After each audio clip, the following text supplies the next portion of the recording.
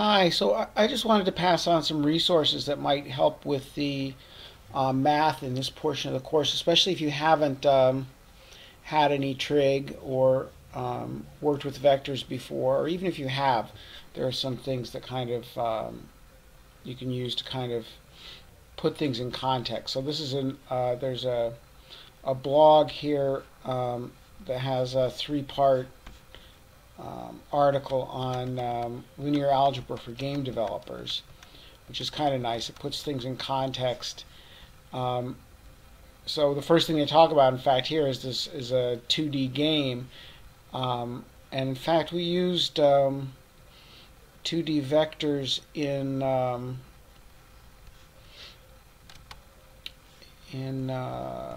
the teddy bear class. This is from Lab 6.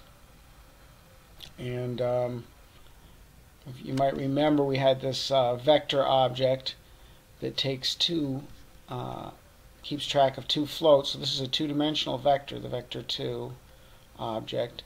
And you'll even notice down here we make use of this cosine and sine. So I'll talk about that in a second. So these are some trig functions. Where's the that you'll get to later on down here.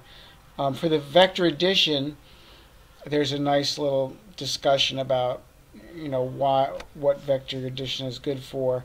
So here we have a grid, and Mario is going, at this stage of the jump, Mario is going 1 this way and 3 this way. So it's a 1-3 vector, and here he's going 1 this way and 2 that way. So this is a 1-2 vector. So it's really the addition of these different vectors here, and here we have a negative y component for these vectors when he's coming down. So let's see. I think there's even a Wolfram piece. There are these nice Wolfram demos, and here's there are a couple of them on vector addition. So you can see that u here equals -1 in the y direction. So there's the y vector is going down. In fact, we can click here and show the vectors, I think. Yeah.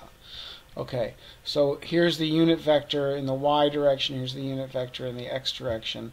So though we would have to multiply this y vector times a -1 to get it to go down to this this level of the grid, right? To get it to go down 1, and then the x would have to be multiplied by 2 to get it to extend out here, right?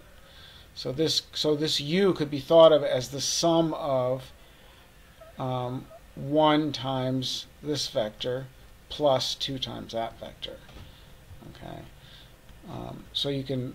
So that's why we have these expressions. These are basically, adding up multiples of the unit vector is a common way of expressing vectors themselves. And then if I get rid of this a second, you can see that w is the sum of u and v. So this is a nice thing you can play around with. There's another example using the parallelogram method for adding vectors, and you'll see discussion of both the triangle method and the parallelogram method in the course video. So that's a nice thing there. And then oh yeah, then there's this discussion. So we have more discussion from this this blog post, this part of this blog post.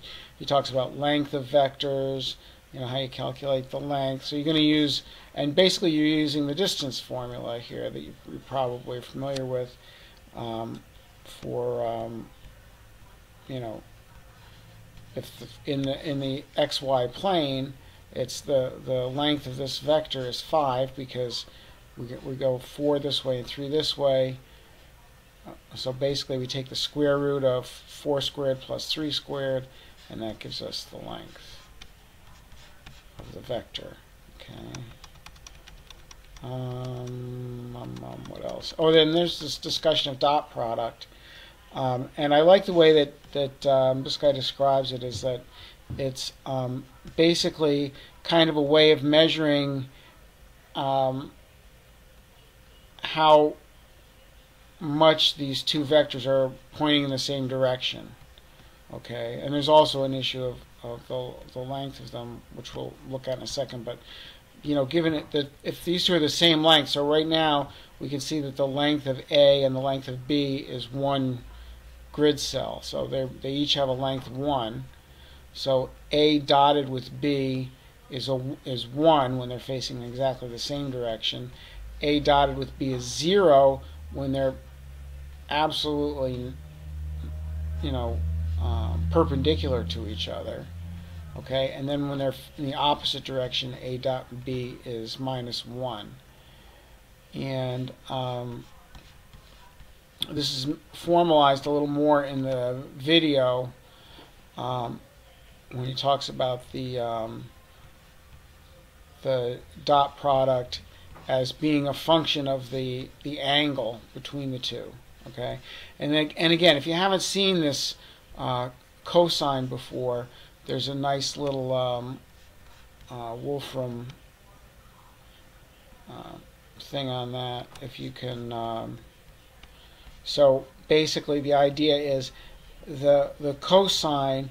If the two vectors are both unit vectors, again, just like in this example where A and B both have length 1.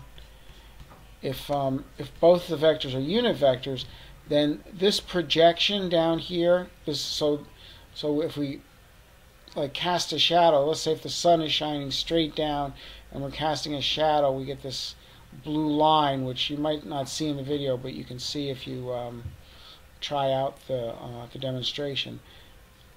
This blue line here is the cosine of this angle. Alright, so we have an acute angle, and that's the cosine. You can also move this around, and you can see what happens to the dot product is it gets smaller and smaller as we get close to being perpendicular here. We can get it right to 0.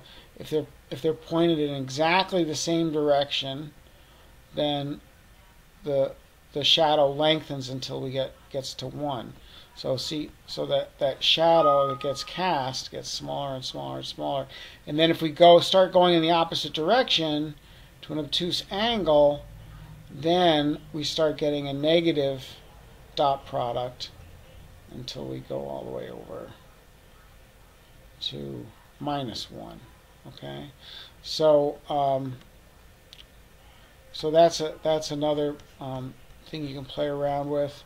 Let me see what else did I put up here. Oh, and this is showing you the reference angle. So basically, the input to that cosine function is this angle. So when the angle is, let me see, can I make it 0? When the angle is, when the angle is close to 0, then the cosine is close to 1. And as the angle gets closer to 90, then at this point the cosine would be 0. Okay, so you can look at, so you can go back, kind of flip back and forth between these and see, what your angle is and what the cosine is for that angle. And let's see. Okay, yeah. Then there's some more stuff in here having to do with basis vectors and translations and different transformations and using matrices and stuff. So there's a lot of good stuff in here. They can support the videos. There's another resource here that is 3D Math Primer for graphics and game development. And again, there's a lot of good stuff in here as far as